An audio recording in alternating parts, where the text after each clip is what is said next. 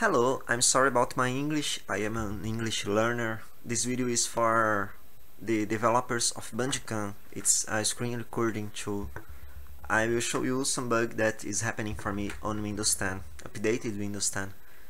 If you open some program as admin, like this, right click, run as administrator, it will open a prompt, UAC prompt. Windows shows that screen.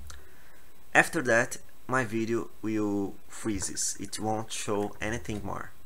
I keep talking, I keep recording the screen, my audio is okay, but it doesn't record my screen. I'm here on the latest version of Windows 10. Let me check here. 1607. It's updated. The only fix that I have found is if you disable here, let it to bottom. It's not recommended. Your PC will, how can I say, will be more vulnerable, but it works. So next time I open CMD or any program has administrator, my screen recording with Bandicam will not stop. If I press OK now, it shows that screen.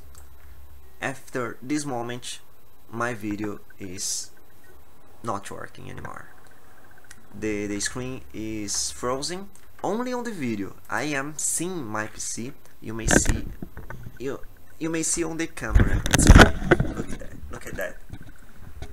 I am recording this. It's working. Okay. It's working. Living room, jam, or it's working. By the way, my screen recording is not getting that. I hope you understand what I am trying to say. I'm sorry about my English. I am an English learner, but this is very important because it doesn't happen before. It was some Windows 10 update that causes this. I hope you guys can fix it someday. Thank you for watching and see you later.